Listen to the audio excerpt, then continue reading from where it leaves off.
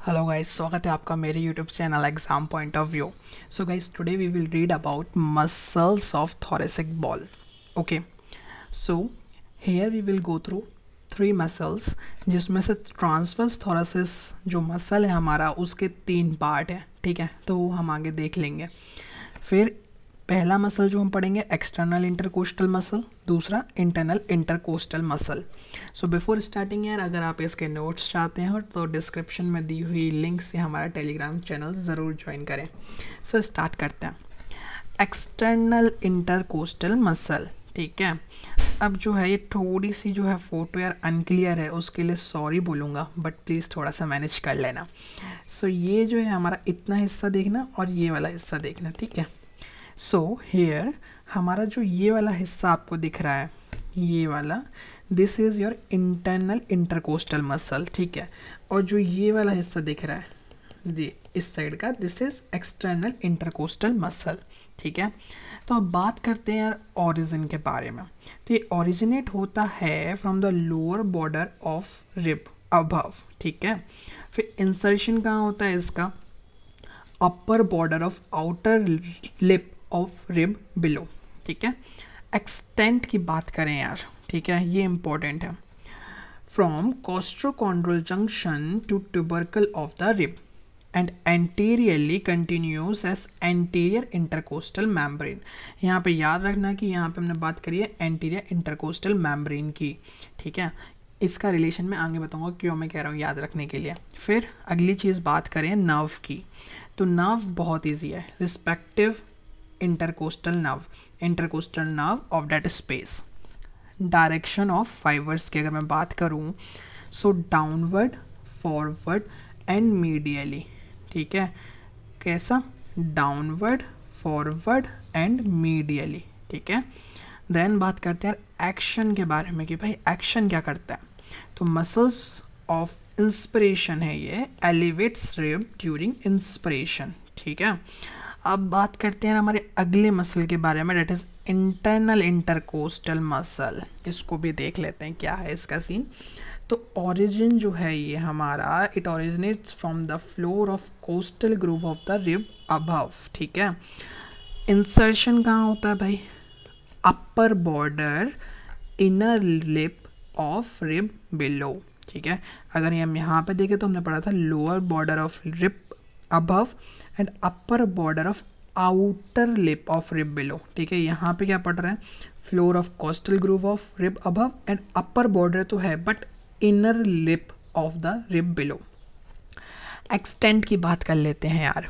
तो it extends from lateral border of sternum to the angle of ribs, ठीक है। Posteriorly continuous as posterior intercostal membrane, तो वहाँ पे हमने क्या पढ़ा था? Anterior intercostal membrane. यहाँ पढ़ रहे हैं पोस्टीरियर इंटरकोस्टल मैम्ब्रेन।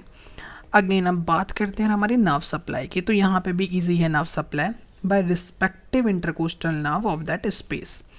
इसकी डायरेक्शन की अगर बात करें तो बस एक चेंज है माइनर सा, डेट इज़ कि यहाँ पे अपवर्ड होता है, फॉरवर्ड एंड मीडियली। वहाँ पे क्या था? Downward, forward and medially. तो यहाँ पे एक सिंगल चेंज आया है अपवर्ड का। एक्शन जो है वो इंस्पिरेटरी था, तो ये क्या है? हमारा एक्सपिरेटरी मसल है, ठीक है। अब बात करते हैं हमारे अगले वाले मसल की, डेट इज ट्रांसवर्स थोरासिस मसल। इसके मैंने पहले ही बताया 3 पार्ट हैं, क्या क्या? Innermost इंटरकोस्टालिस muscle, स्टर्नोकोस्टालिस and सबकोस्टालिस। सबसे पहले हम बात करेंगे यार हमारे इंटरकोस्टालिस इंटेमस के बारे में। तो इसका जो है हम अगेन ओरिजिन अगर देखें, so it arises from the inner surface of the rib above, ठीक है। इंसर्शन की बात करें तो inner surface of rib below, तो इनर सरफेस ऊपर वाली रिब से ओरिजिनेट होगा और इनर सरफेस नीचे वाली रिब में जाके इंसर्ट होगा। तो अगर मैं इस डायग्राम से बताऊँ आपको, तो ये हमारी ऊपर की रिब मान लो, ये हमारी नीचे की रिब, तो ये ओरिजिनेट होता है यहाँ कहीं से नीचे से एंड यहाँ पे जाके इंसर्ट हो जाएगा, ठीक है, इनर सरफेस में।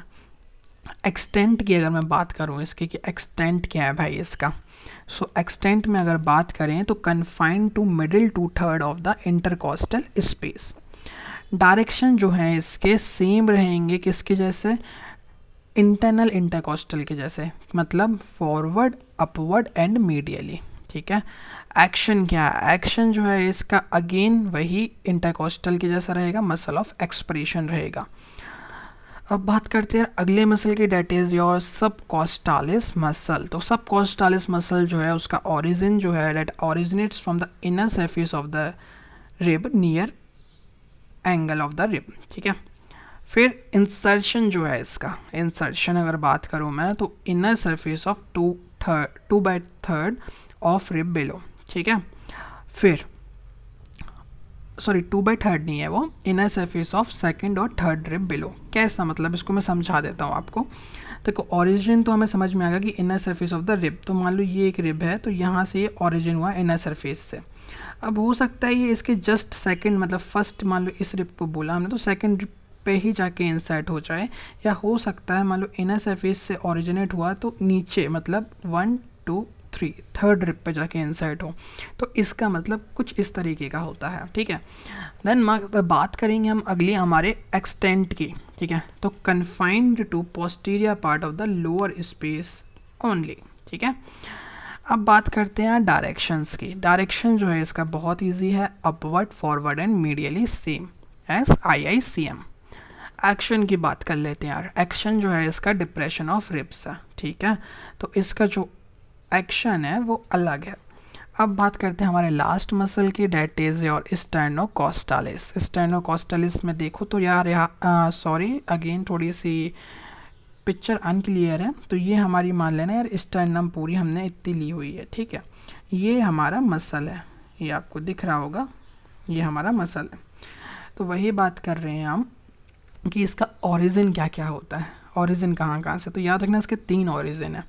Lower 1/3 of the posterior surface of body of sternum, ठीक है। फिर नेक्स्ट हमारा posterior surface of the xiphoid process, ठीक है। Then posterior surface of the costal cartilages of lower 3 to 4 ribs lying close to sternum. All right, body of sternum से xiphoid process के posterior surface से and costal cartilage के posterior surface से। Then अगर हम बात करें यार इसके इंसर्शन की, तो इंसर्शन इजी है इसका काफ़ी, into costal cartilage of 2nd to 6th rib, ठीक है, कोई दिक्कत नहीं। एक्शन अगर हम बात करें यार इसकी, एक्शन क्या है, तो एक्शन है it drawers down the costal cartilage of ribs in which it is attached, ठीक है। तो कोस्टल कार्टिलेज को नीचे खींचता है जिस भी कोस्टल कार्टिलेज से ये अटैच होगा। फिर अगली वीडियो में हम बात करेंगे इंटरकोस्टल स्पेस के बारे में, जिसमें हम नर्व्स वगैरह पढ़ेंगे इंटरकोस्टल की, वीन्स, arteries etcetera. So don't forget to subscribe to our YouTube channel, और लिंक में डिस्क्रिप्शन में दे दी है चैनल की, तो आप प्लीज़ उसको जाके ज्वाइन ज़रूर करें।